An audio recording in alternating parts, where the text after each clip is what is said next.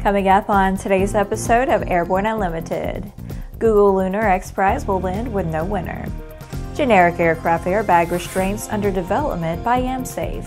And MSH to present its second prototype at Heli-Expo 2018.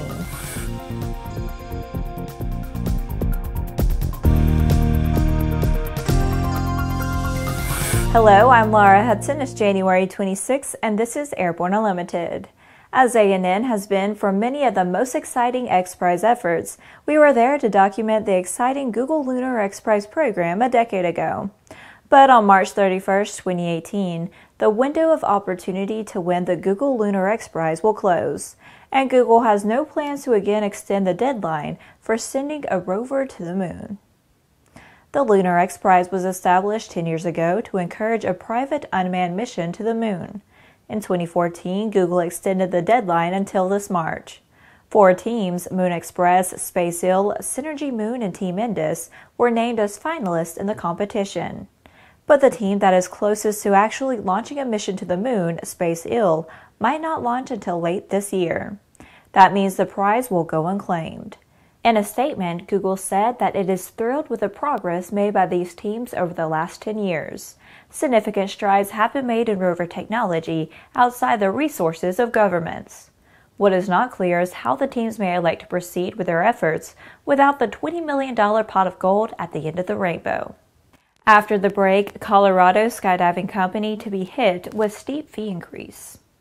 In collaboration with NASC, introducing Sonex Aerospace, bringing you the Taros Group 4 UAS, the redesigned Tiger Shark Block 4, and the Subsonics Twin Jet UAS, all derived from flight-proven manned systems, not concepts, real aircraft. More at sonexaerospace.com.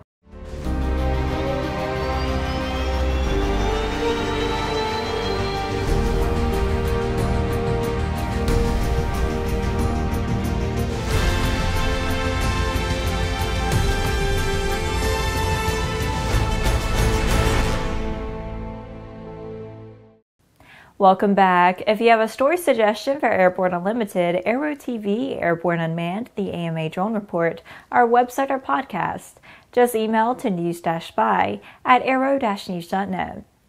With so much news coming out of the aviation industry, we're summarizing some other interesting stories in a brief segment we call Around the Patch.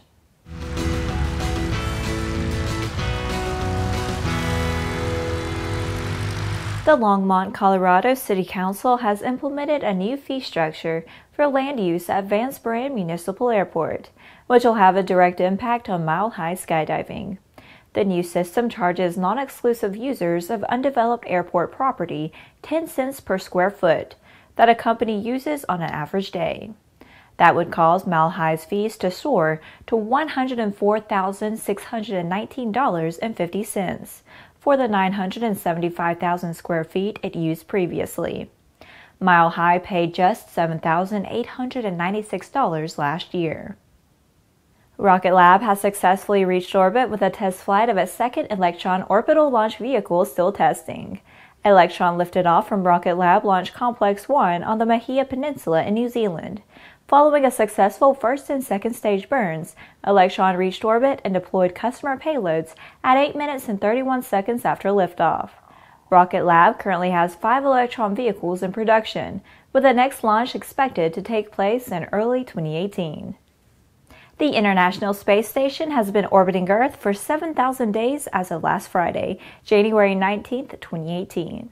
The first module, the Russian Zara cargo module, launched to space in November of 1998.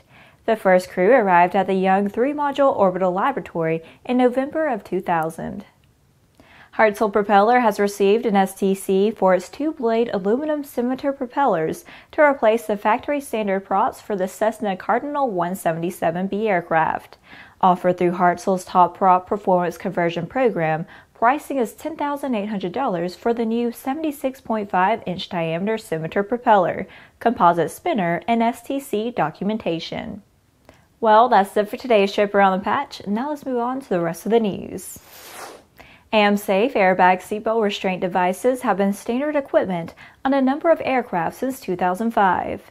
AmSafe has recently coordinated with the FAA to develop a generic airbag kit, which would be installed via Form 337 that would be adjustable upon installation for generic compatibility to support a current 2-point or 3-point seatbelt system with a safety-enhancing aftermarket replacement. Prototypes have already been demonstrated recently to the FAA. The FAA has committed to helping AmSafe move this through the process based on the new Part 23 rules as an example of how their rule changes can be utilized to upgrade the current general aviation aircraft population. This kit will include next-gen system components based on the 100,000 plus seats with airbags installed in commercial aircraft. The airbag system is not connected to aircraft power, and the EMA and inflators used to deploy the airbag both have a 10-year life limit before replacement is required. AmSafe has a target date of introduction at Sun and Fun 2018, with a goal of a rollout price in the $2,500 range for a 2-seat kit. There would be no custom colors, cable links, or other options. One kit with no variances will be universally applicable for all non-FAR 23.562 aircraft, including experimentals. After these messages, MSH to present its second prototype at Heli-Expo 2018.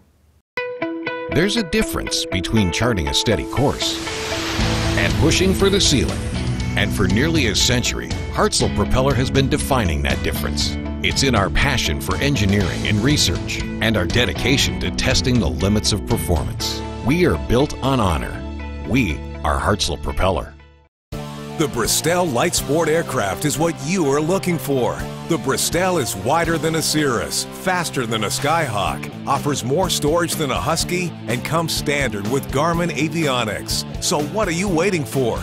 Visit Bristol.com to find out how you can get into a Bristol today. Welcome back. Marin Swiss Helicopter will present the second prototype of its SH-09 single-turbine helicopter at the 2018 Helicopter Association International Heli-Expo in Las Vegas, Nevada, to be held from February 27th to March 1st. P2 has reportedly demonstrated excellent flying characteristics and performance that underpin the SH-09 multi-role capability. P2's successor aircraft, Prototype 3, is currently undergoing preparations before continuation of the flight test program. This helicopter and pre-series aircraft, PSO-4, will jointly serve to attain EASA certification and soon after FAA validation, allowing first deliveries in 2019. In addition to the P2, MSH will display a full-scale mock-up of the SH-09, equipped with an aeromedical interior developed in cooperation with Metro Aviation, based in Shreveport, Louisiana. This medical interior will highlight the flexibility, space, and capacity of the SH-09. On February 27th, the company will announce new contracts for the SH-09 aircraft. Well, that's our program for today. Remember that Airborne Unlimited is currently on our winter schedule and is streamed Monday, Wednesday, and Friday, alternating with Airborne Unmanned on Tuesday and the AMA Drone Report each Thursday.